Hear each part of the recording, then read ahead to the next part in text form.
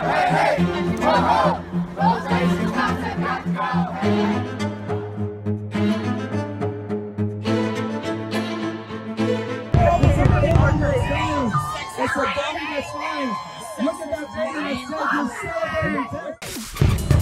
would just go for socialism. Less capitalism. There's too much focus on, like, profit and all that stuff. Hello, everyone, and welcome to the Michael Voris Show. I'm your host, Michael Voris, and today we're going to be talking about something that is extremely pressing that people need to understand as we look around the country, the nation, and sort of chronicle its collapse. One of the things that journalists, reporters, at least if they're honest, do is they chronicle events. They don't just report data points. They obviously have to do that: who, what, where, when, why, how much, and to what extent. But there's also a story that's being told because of these various data points. And right now, the story is the collapse of the United States. If we want to defeat capitalism, we are going to need a party that will organize working people to fight for the demands that we want and to win socialism. The impact on communities is devastating. Some neighborhoods lost to gangs. We're coming up on that 250-year mark where historians say that's about how long empires last on average, and here we are sort of in the twilight of ours. So we're going to look at one particular thing, what has brought about the collapse of this. We're going to be talking about how the U.S. Catholic bishops have played a major role in all of this behind the scenes, and how they are stepping up. They're now stepping up their efforts and their involvement in all of this. That's not to say every single Catholic bishop. It's to say the Conference of Catholic Bishops, the United States Conference of Catholic Bishops, as a body, has pushed the ball down the road that results in the collapse of America. Now, before we go on, just want to remind you that we have our Strength and Honor Conference, our annual men's conference right here in Detroit on the weekend of August 4th through the 6th, first weekend obviously in August. If you'd like to sign up and join for that, we strongly suggest, particularly in these times. And when we get done talking about today, what we're going to be talking about, you may go, oh my goodness, what do I actually do? What's my role? What do I have to do? So we'll be covering that at the Strength and Honor Conference. Again, the annual men's conference right here in Detroit, August 4th through 6th. Click on the link, sign up, bring your sons, nephews, whoever. Bring them all, as many guys here as we can to fight this monster. Now, what's the monster we're talking about? We're talking the monster of Marxism. We are trained Marxists. We are super versed on sort of ideological theories. These were the scenes on the streets of Portland. Marxism, named after Karl Marx, actually is sort of the political voice of, the social voice of the political movement of socialism, the incredibly condemned by the Catholic Church, socialism. So when you talk about communism and socialism and Marxism, yeah, there's some little economic differences and who's actually the controlling entity and all that, but the lived experience of the people under any one of those, Marxism, communism, socialism, doesn't matter what you call it, a rose by either name, a toilet still smells the same, regardless of whatever. This is what we're dealing with here. It's all the same. It's the same umbrella. And it is considerably anti-Christian, anti-human. You want to look at the results of Marxism, communism, socialism, again, all the same thing. Just look at the body count throughout history. So let's go back, not to Karl Marx. He just happens to be the fellow who penned it, and for 50 years or so before the Russian Revolution, the Bolshevik Revolution in Russia, his writings became sort of the inspiration for all of this. But let's pick up in 1922, because this is where things begin to, shall we say, take shape here in the United States.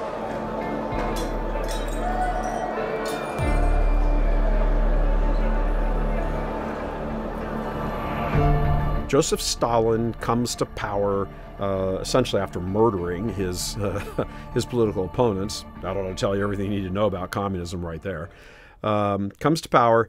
Very, very quickly, he identifies that in order for communism, Marxism, socialism, to take over the entire world, to dominate the entire world, What needs to happen is that the structures that the world is used to living under, that they're built, that the world is built upon, those structures need to be blown away. They need to be destroyed, dismantled, and a new world order established on the rubble of the old world.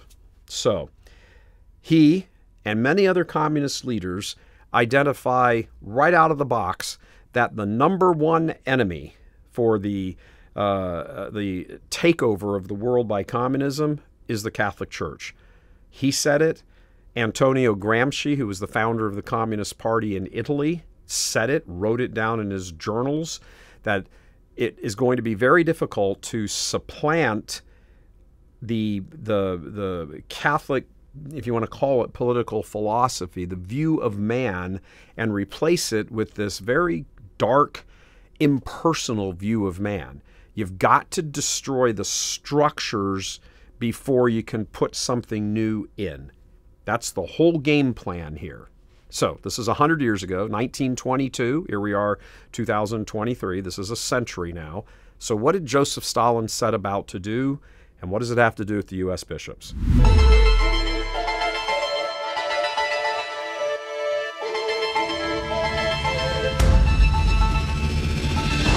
Having identified that the Catholic Church was the number one enemy to the spread of world communism, he set about a plan to begin to infiltrate, to move into various positions within the Catholic Church. He did it in Poland, he did it in the United States, he did it in a number of countries in Western Europe, and it was through Communist Party operatives. Lots of people don't realize the Communist Party was operating, tiny minority, but it's still an operating party, in the United States in the 1920s. And there was a Communist Party, USA, in 1920 here in the United States.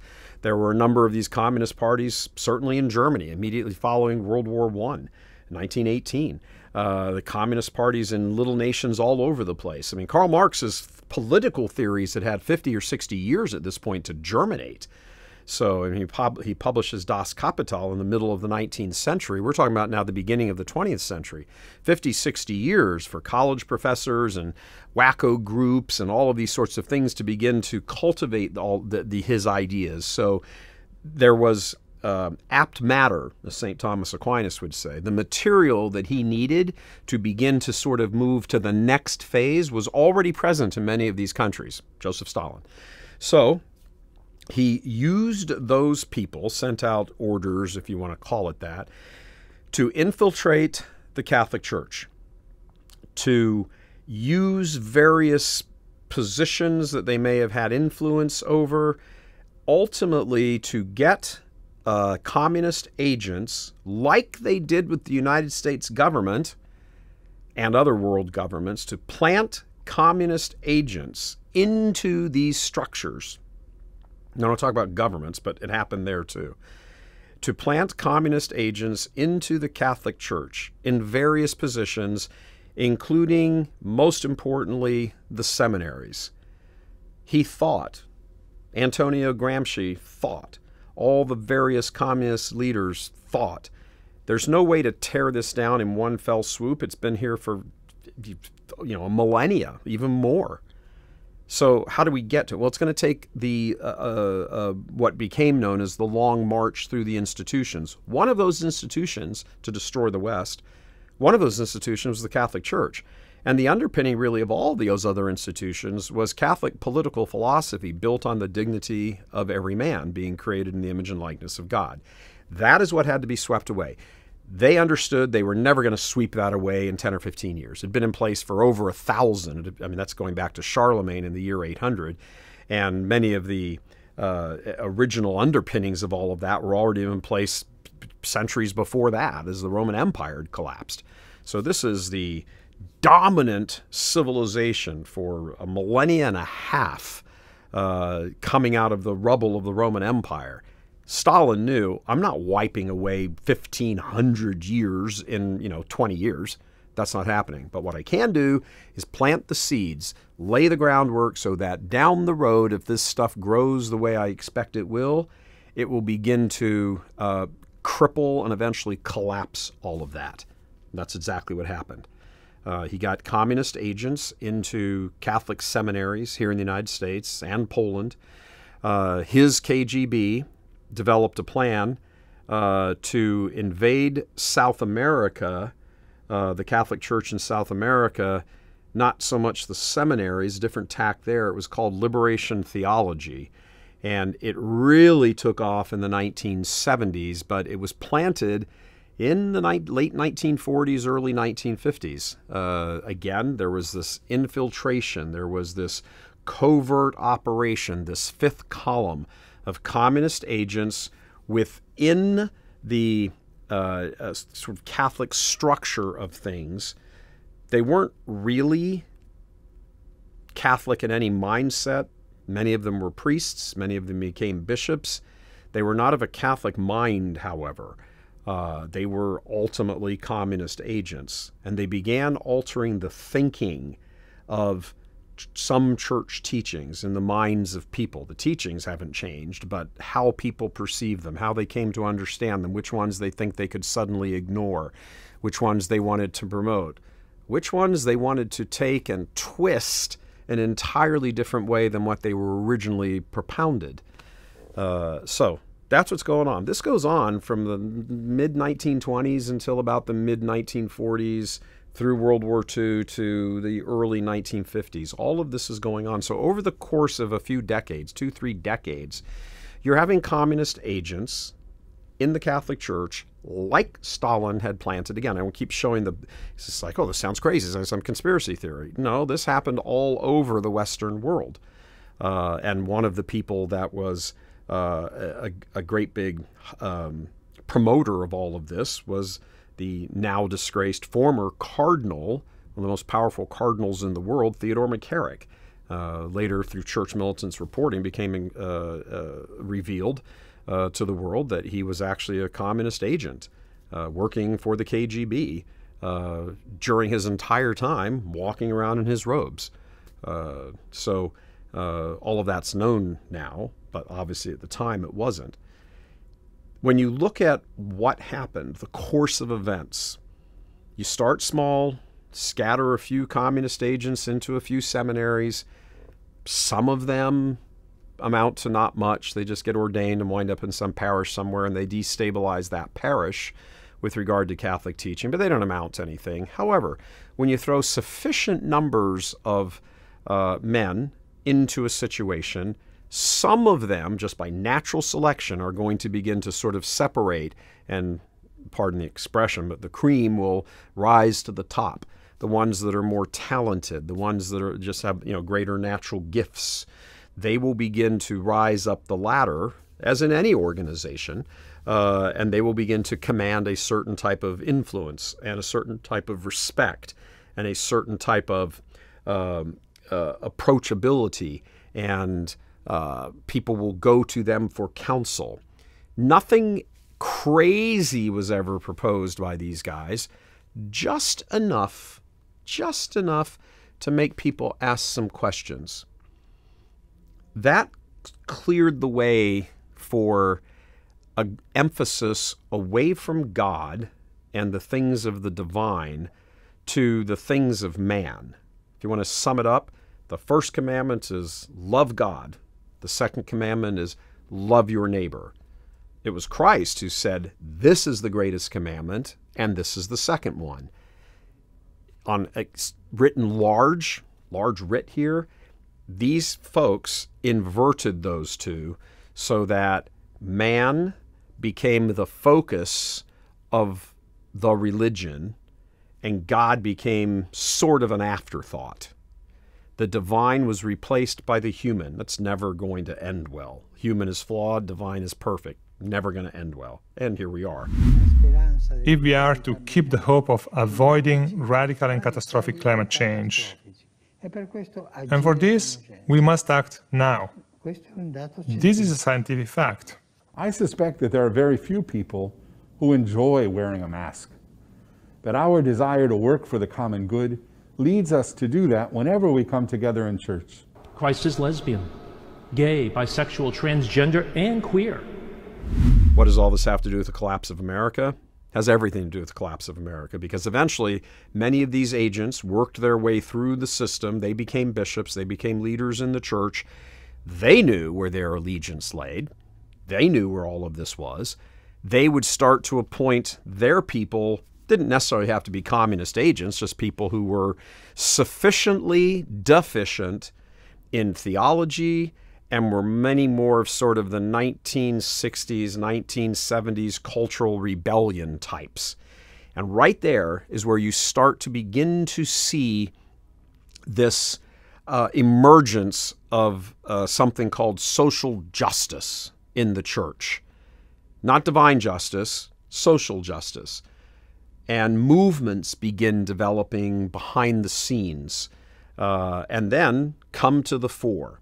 Now, how was all this prepared for? Okay, well, to shift your thinking like that, you have to plant new ideas. You don't have to necessarily push those new ideas. You just propose those new ideas to people that you detect, because remember, you're an agent. You're never dealing with anybody straight up. You live a life that is a lie. You are devoted to something other than the institution that you are supposedly working for.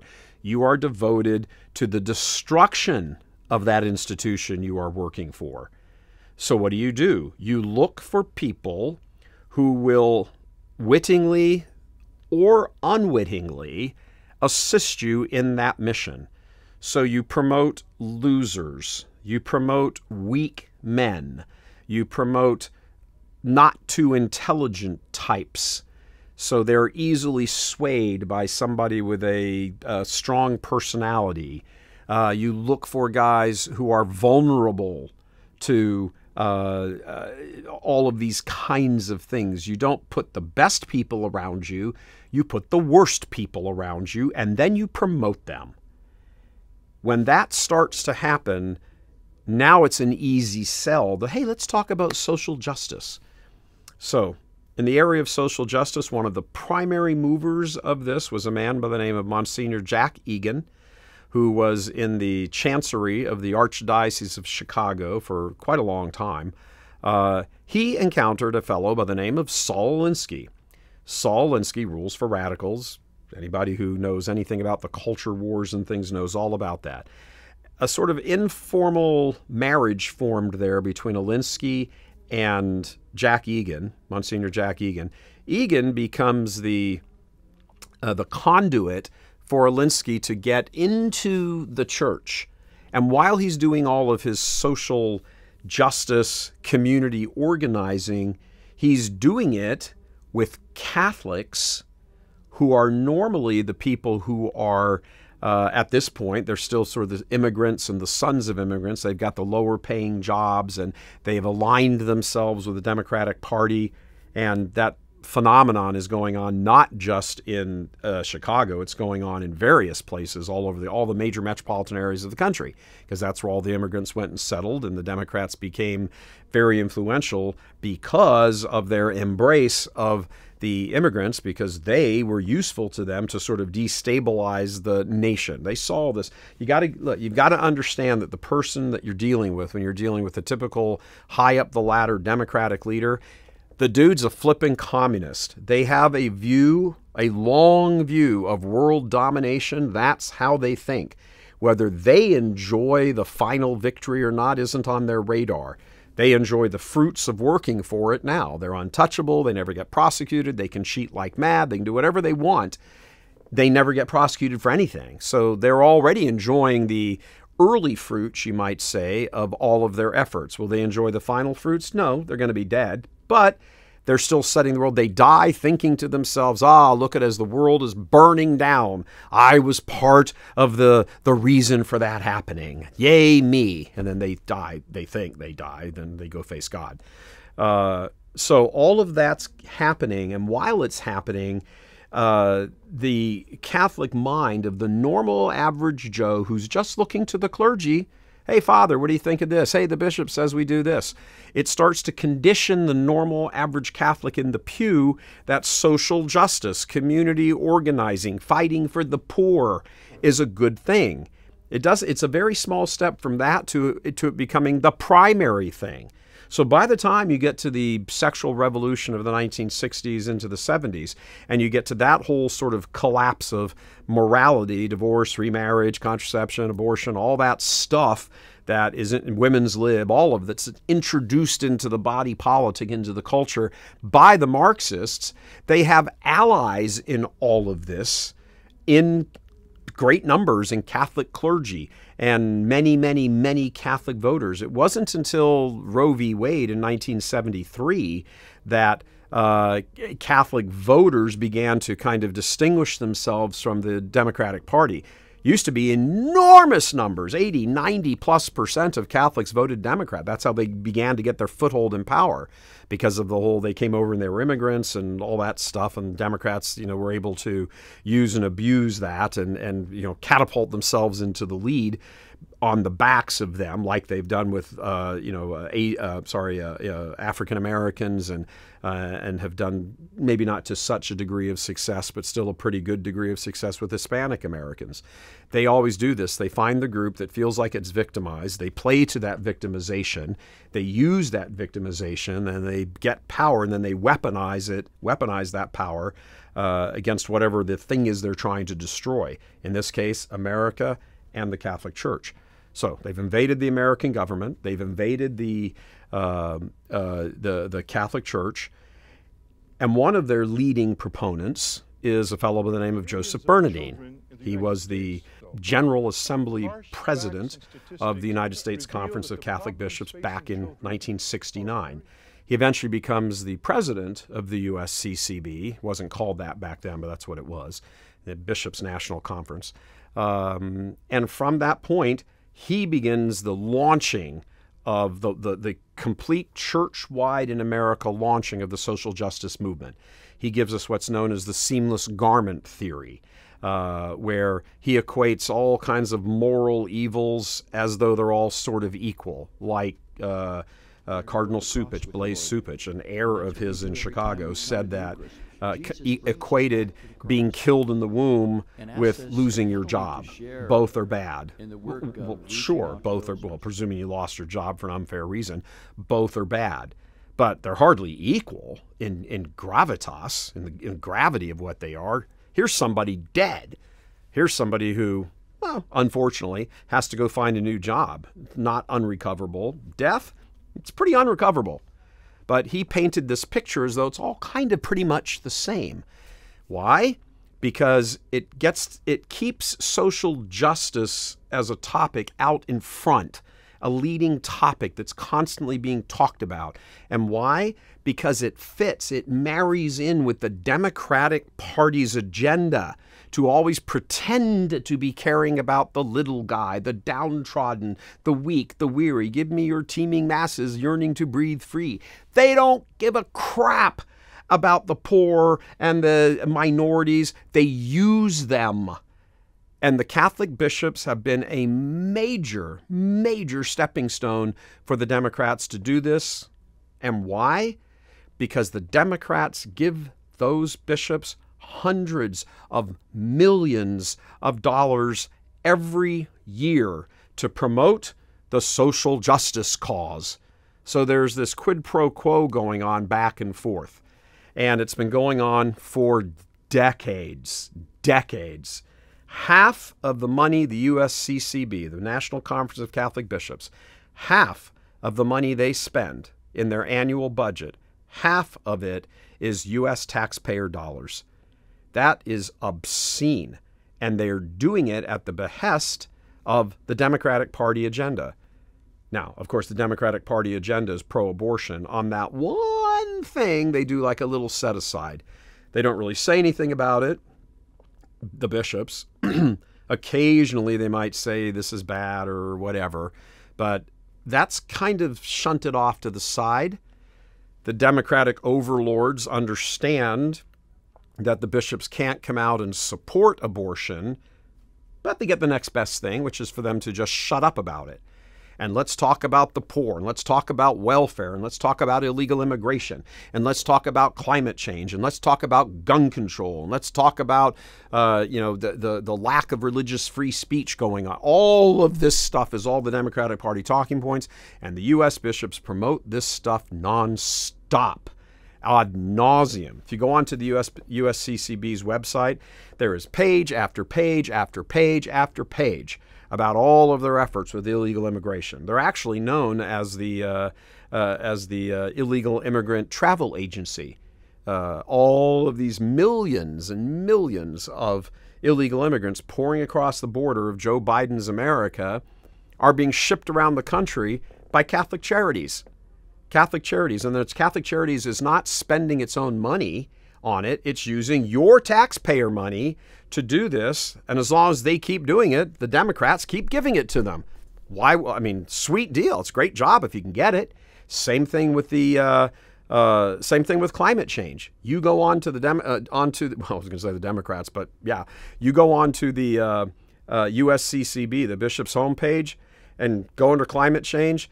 There is effort after effort after effort. It never stops. We're doing this, we're doing that. There's the Save the Earth. There's the never stops. There are multiple. I'd have to go. I'm working off memory, but I think there are 18 separate climate change initiatives the bishops have going on. And if you want to say, hey, wait a minute, there's some questions about climate change. They don't want absolutely not. That discussion's not allowed to happen. Same thing with gun control. All of a sudden now, in the last roughly month, 3 pretty powerful cardinals in the United States. Cardinal of New York, Timothy Dolan, the Cardinal of Newark, New Jersey, Joseph Tobin, and the Cardinal of Chicago, Blaise Supich. Those 3 cardinals have come out in favor of gun control and getting rid of Americans giving up their weapons, and you don't really need them. Well, if you can't abolish the Second Amendment, will everybody voluntarily hand in their guns? These are publicly stated positions. And anybody who understands the whole culture war understands that every one of these things weakens the country. It weakens the nation. Get rid of your guns. Let's just get rid of the borders. Let's get rid of fossil fuels so that everybody becomes dependent on an energy source that is extraordinarily questionable and only saves the environment, if it does at all, only saves the environment on the very back end. The production of all of this stuff, electric vehicles, for example, cobalt that you need to make the lithium batteries, all of this, that burns up much more in the production process than anything related to fossil fuels does. You want to know why you're running out of money? Because you have to go pay an extra $1.50 for gas, for every gallon of gas. Why is that? Because of this. The bishops are like a holy PR company that blesses everything that the Democrat Party does, everything the Democratic Party agenda goes on about. That's what they do. And that's why they're useful to the Democrats. And the Democrats hate America. They're Marxist communists. They are the product on the political scene of everything that Joseph Stalin set into motion back in the 1920s. They invaded various administrations. They invaded all sorts of various European governments. That's why everything is so Marxist and socialist friendly. When the Soviet Empire collapsed in 1991, those people didn't die. They didn't vanish. They didn't dematerialize. They left the Soviet Union. And remember, it was the Soviet Union, or the Union of Soviet Socialist Republics. That's what the USSR was. Communist Russia was Soviet Socialist Republic. Socialist, communist, duh. Those people didn't just, vanish into thin air. They went into all sorts of other political parties all over Europe and began to destabilize Europe through the political process over there. Same thing going on here in the United States. But here in America, because of the wealth and the influence of so many Catholic leaders, politicians, and that you had a boon here in the United States. If you could somehow not just silence the U.S. bishops, that's worked on the issue of abortion, but on every other single topic, if you can sit here and come up with a plan that incorporates them into it, that embraces them into it, and they baptize and they bless your efforts, and they start talking about the poor and all that again, the downtrodden, all the, I mean, if you're the Democrats, wow, that is handed to you on a silver platter. And that is exactly what has happened here in the United States. All of these individual efforts are causing the collapse, the implosion of America. And believe me, the more power, as the country collapses, the more power the government takes. And when it's the Marxists in that government taking that power, you better believe they're going to use it. That's what they want. They want power to destroy. Good people want power to build. That's the difference. You need to understand all of this as you look out over the great landscape, that whole panoramic of the collapse of the American empire and the U.S. bishops' deep, deep involvement in all of it. That's it for this week's edition of the Michael Voris Show. Thanks very much for joining us. We'll see you next time right here.